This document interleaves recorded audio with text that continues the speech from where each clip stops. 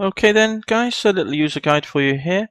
Just to say that this live worksheet app, I'll be putting it up on Google Play. And I'll be calling it something like Simple Fractions or something like that.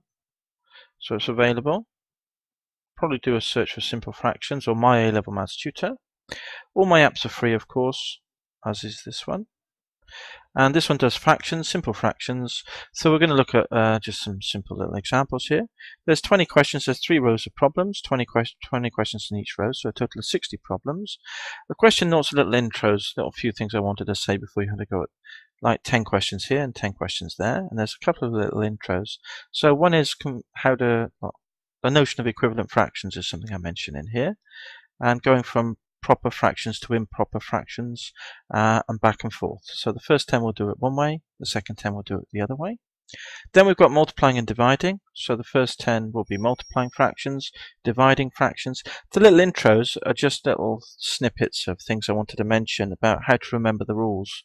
If you forget a rule of fractions, just go back to common sense of what you would do with simple little examples, and then you can build up your rules again to remind you. So I've illustrated that with these little question notes interspersed through the section there. And then the same goes for the adding and subtracting fractions. The same format applies. 10 questions on adding, 10 on subtracting, with tiny little snippets of intros here, just a few little comments before you go into the examples.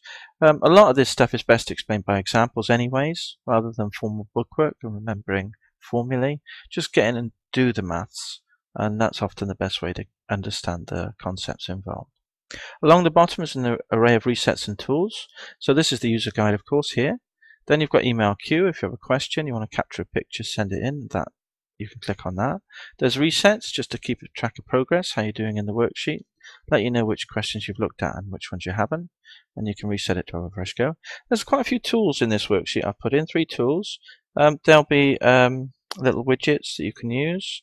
Here, I think I've got a fraction simplifier, a fraction converter, and a fraction calculator. So they, in essence, they mimic the processes here, but it's just automated on a widget there for you to use.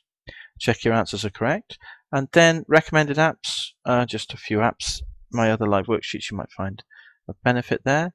Worksheet PDF if you want to print out the worksheet and work on it independently before you look at the videos, and the online solutions as well. And any other tools between now and when I put the app on Google Play, I'll include those as well. So okay guys, I hope you enjoy and benefit from the worksheet. Any feedback, of course, is appreciated. Let me know how you got on, and hope you enjoy it. And as I say, I'll hopefully catch you again on another live worksheet. Cheers!